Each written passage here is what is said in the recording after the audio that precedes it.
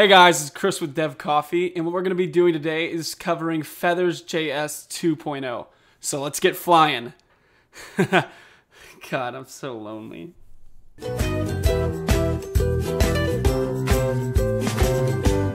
So you might be asking yourselves, what is FeathersJS? Well, FeathersJS is a service-oriented, minimalist, real-time web framework that basically puts real-time in the forefront rather than as an afterthought.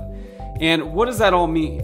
So it means a lot of things. It means you can build robust real-time apps very quickly. And not only that, these applications are really condensed because they're light as a feather. Another great thing you can do with it is you can have APIs built very fast. Not only that, but it has authentication, so you can get interfacing with a React Native application or an Ionic application for mobile development super easily. It's customizable. You can go ahead and take existing tools that you're already used to and mix and match them. If you choose to use the tools that FeathersJS provides for you, you can do that, or you can switch them out. That would include frameworks like React, Ember, Angular 2.0. And probably one of the best features in my opinion, because a lot of these real-time frameworks have been lacking ORM support for databases. So you could have something like a Postgres or a MySQL backend instead of the classic MongoDB backend, which is huge. And if you guys want to go ahead and click on the link right there, there's a full article written by the author himself. So go ahead and click on that and read as much information as you want. But right now, we're going to get started and actually start coding. All right, guys, to get started, there's 3 things you need to do. And the first thing you need to do is to go to nodejs.org and download the latest version of Node. Pretty simple. It shouldn't take too long. Second thing is install Yeoman. What Yeoman is a really nice scaffolding tool for generating boilerplates and different parts of your application really fast. I use this in most of my projects, and I know you'll find it useful if you're not already using it. And for us to get up and running with Feathers really fast, we're going to need it. So just download this, or just go ahead and type this npm command, or in your terminal or command prompt. It should be pretty simple. The next thing I have to do is go to feathersjs.com, and you'll see down here it has the different commands you have to do. So you're going to do npm install -g yo generator feathers, and that's going to install your Yeoman generator for the FeathersJS, And we're going to be doing this right now. So I'm going to act like I just downloaded this, and after you guys download this, we're going to make a directory. And what we're going to be making today is a real-time chat application. You can go to their documentation and follow along in more detail, but I'm just going to be doing a kind of a higher level one that just kind of throws it right at you guys. So go ahead and type in feathers chat. So make directory feathers chat, and go ahead and cd into it. And now that we're inside the directory, all we're going to type in is yo feathers and enter. And now it will give us a menu to start naming different attributes and features of our application. So hit enter. Feathers-chat is what we'll call it. The description is this is a chat application. And then it asks you what type of API we're making. So we're going to be using REST, and we're also going to be using real-time socket IO. So you just hit enter. Our CORS configuration, enable it for all domains. And our database we're going to be using is NEDB. So you just hit enter, and our authentication is just going to be local. Enter. And right now you'll see that it's going to be loading and going through all of the files and installing all of our Node modules. So this is going to take a little while. I'll be right back.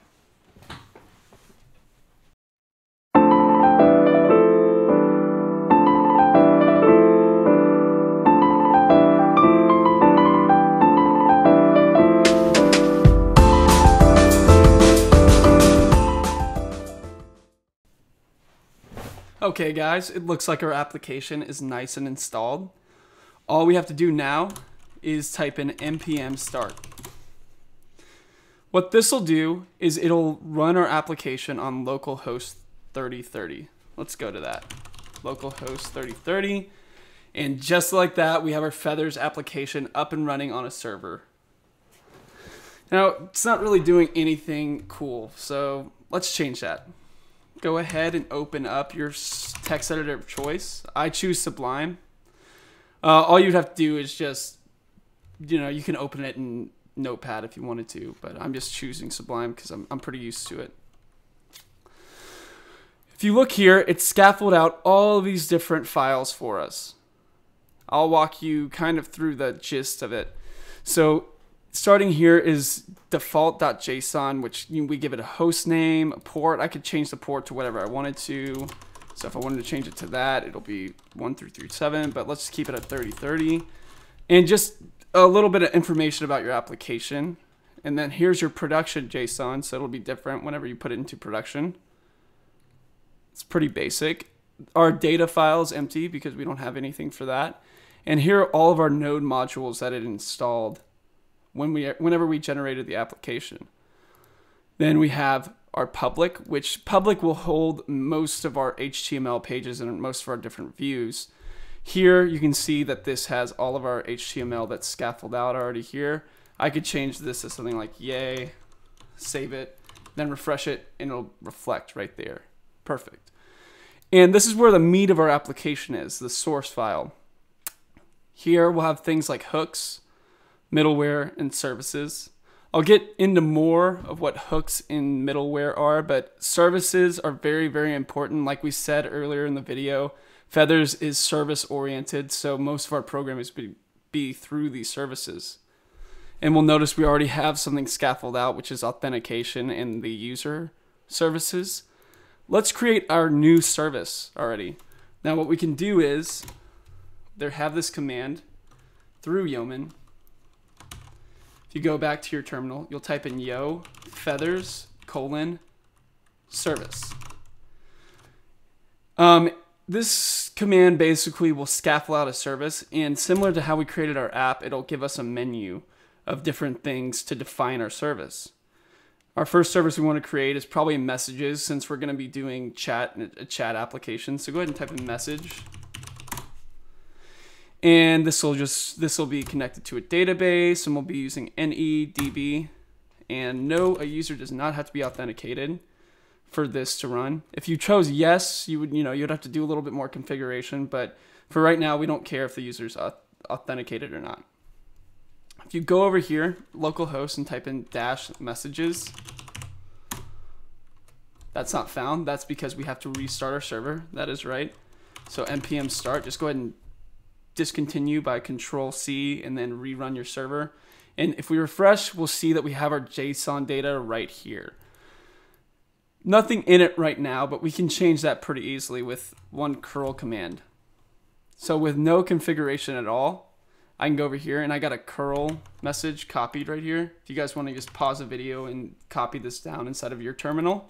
All this is doing is sending a post request to our localhost 3030-messages. And we're adding this data text, and text is equal to hello feathers. So what we'll expect is that we're making a post call to our messages endpoint, and it will reflect right here. So let's hit enter, and we'll see we're returned with this property and value we just made. And you'll also notice that we have a unique ID that generated automatically. And we refresh here, and our data is in our endpoint perfectly. So guys, this is actually really cool. Now what Feathers did was it made an API for us automatically. We didn't have to define any of the get code or any of the create code. It just does it all on its own, which is great. So we don't have to spend that much time doing that. We can get up and running really fast. Now, something else that I discovered that is super cool that you don't have to worry about at all is we can write query string parameters right here. So we'll see this ID is this, and we'll just go ahead and copy it. And we'll say _ID, which is the field. And we'll just paste this ID and hit enter, and it'll return this object back. If I did some random ID that didn't exist, it wouldn't return anything back. Whenever we get a couple more things into the database, it'll look a lot nicer. But we can do the same thing with text. So we go over here to messages, and copied our text exactly and do question mark underscore text, or not underscore text, just text, enter, it'll return our data right there. Super cool. We don't have to write any logic for it. Excellent. Continuing forward, we're going to want to make our application real time because, we're not going to want to be sending our messages through this API and looking at the JSON data.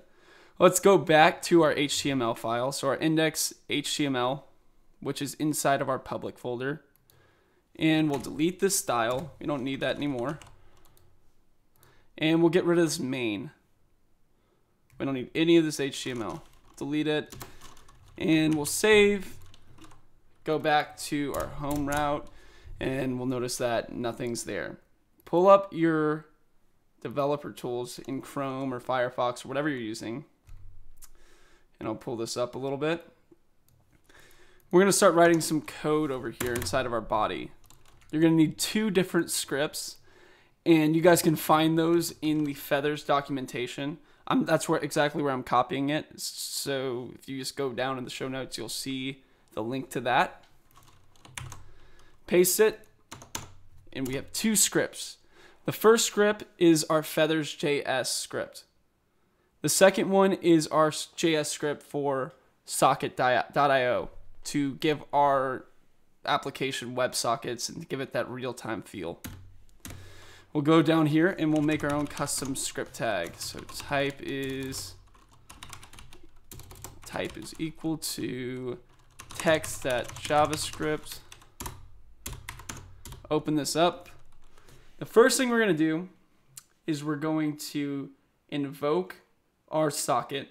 Then we're going to create our application for Feathers. And then we're going to link those 2 together to say, hey, Feathers, use socket.io.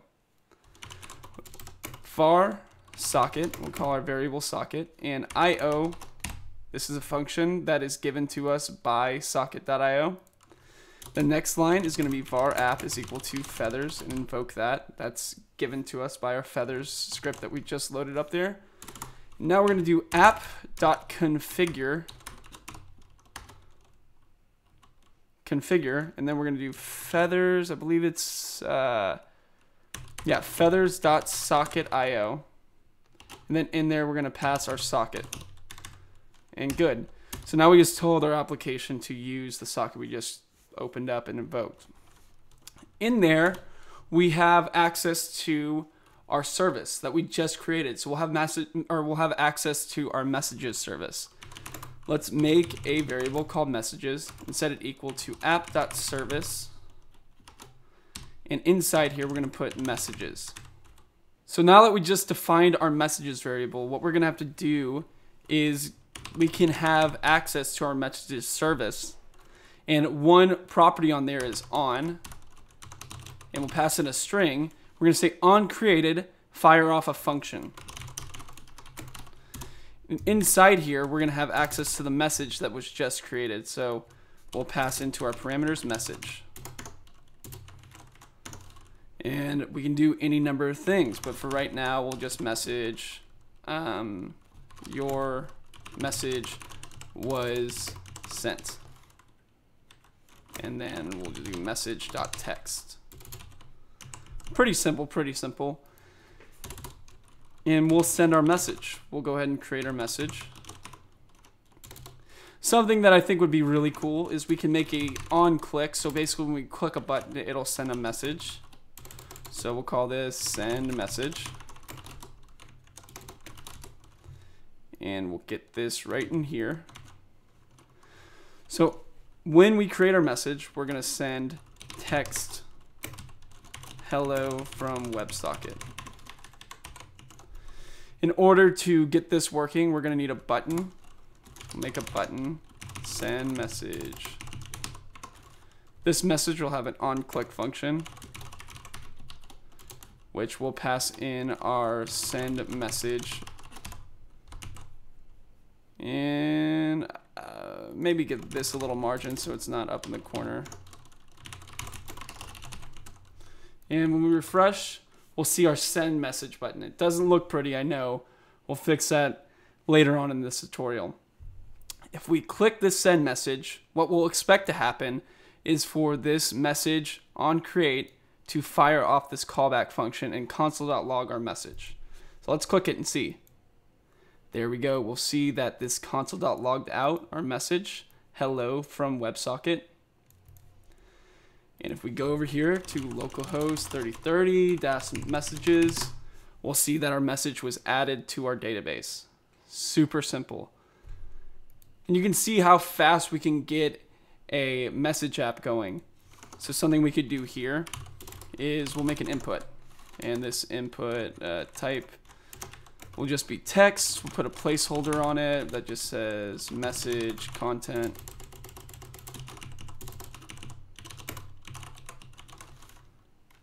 And the ID will just be message. Now we can grab this input, and instead of passing in our own string, we can just grab what's inside the input. So we'll do a var message value is equal to document dot get element by ID. And again, this is just standard JavaScript. Get element by ID, and that is message. And we'll get the value from there.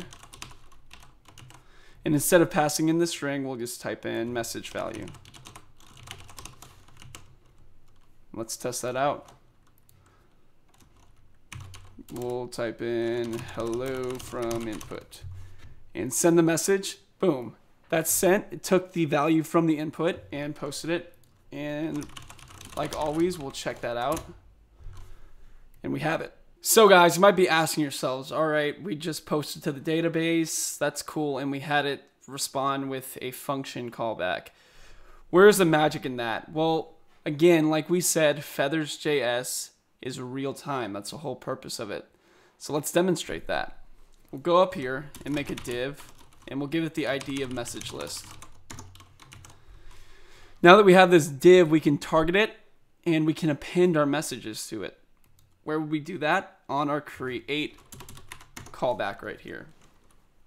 We'll get that message list document.get element by ID, similar to what we did down there, and do message list. And now what we're going to do is use the property inner HTML. We're going to do plus equal to, so just add on to whatever's inside of the HTML, message.text. We're not just going to want to throw the text in there. We'll throw a tag on it. So we'll do h4 and add it to that string. h4. So now this will generate a h4 tag with our contents of the message text. Cool, right? We'll see here and refresh it. Is this working? Boom, it's working very easily.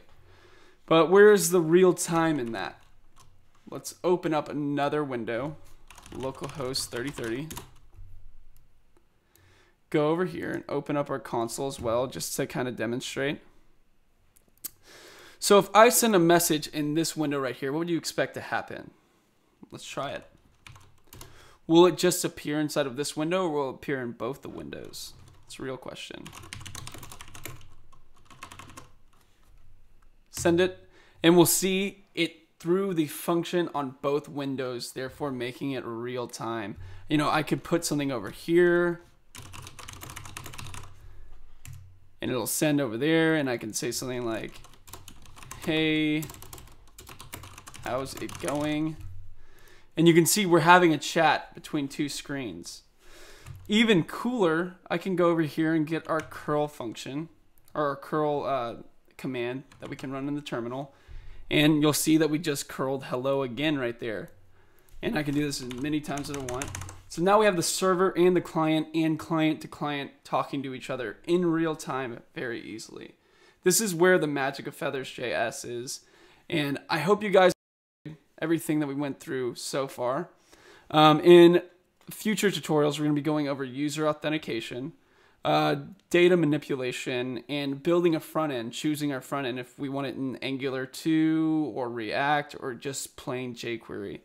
We'll be exploring that very soon. So Thanks for tuning in, guys. Subscribe, like, and comment. And until later, Dev Coffee out.